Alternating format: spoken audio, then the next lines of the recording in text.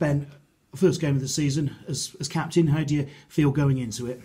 Positive. The end of season we had last year definitely is part of the building block for that.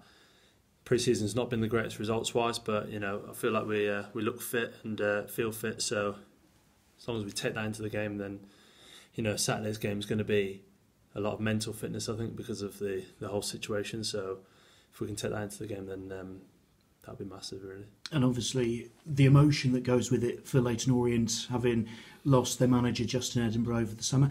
Presumably you know plenty of people in the game who knew him, because obviously you were at Newport after he was. Yeah, no, definitely. Being at Newport after he was manager, and the lads only ever had a good thing to say about him. His character, the way that he made the players want to play for him was definitely one of them things that stood out for me. And even speaking to people after his passing, that you see what people write about him and say about him. You don't get that unless you're a good man. So it must have been tough for them to take. At least he left a great mark on that club. But I suppose your task is to go there and be professional and remember that there's the 3 points on offer. Absolutely, that's the key. The start of the game, when the fixtures came out, I actually said, that I think that's probably the toughest away game we could have asked for, and throughout the whole fixtures, really, because of the whole emotion. You think it'd probably be a sellout, and it will be an emotional time. But you've got to, once that whistle's blown, you've got to forget about that, and you're all fighting for 3 points at the end of the day.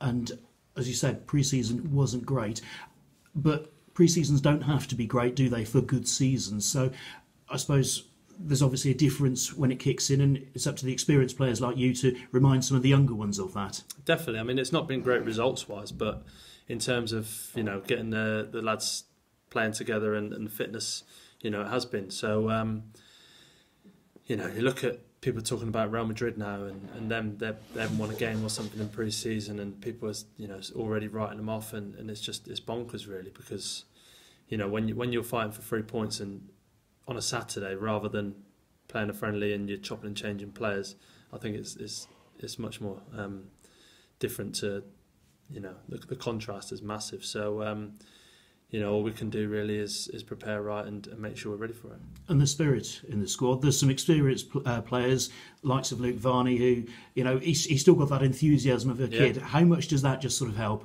Yeah, no, it's a great character. We've got a lot of good characters in the team. We lost a few in the summer as well, but we've also gained some. So it's all about integrating everyone right. What's that sound? Oh, he's in there. Any chance of a big up or what? Alright, Reg. I can hear something, but I thought it was the window. Wow! I need a rub ladder.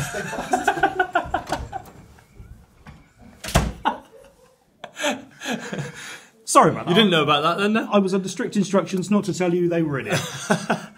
And he told you to mention his name, didn't he? No, he didn't. But I thought you could drop him in it. Yeah. Anyway, people like that, it just shows you that footballers are all big kids, aren't you? Yeah, definitely. I speak to my missus about it after training some days. She said it's like going to school, isn't it? Because we're just constantly messing about, but that's how it is, and the team spirit's got to be like that off the pitch. As soon as you start training, it's very, very serious. So you've got the one extreme to the other, really. What can the aim be for Cheltenham this season? Because obviously you look at the last 30 games of last season and you'll obviously hope that that's the true Cheltenham Town. Yeah, we haven't really talked about aims and goals and whatnot. I think that's down to the gaffer to kind of set aside. But ultimately the aim is to win as many games as you can. And,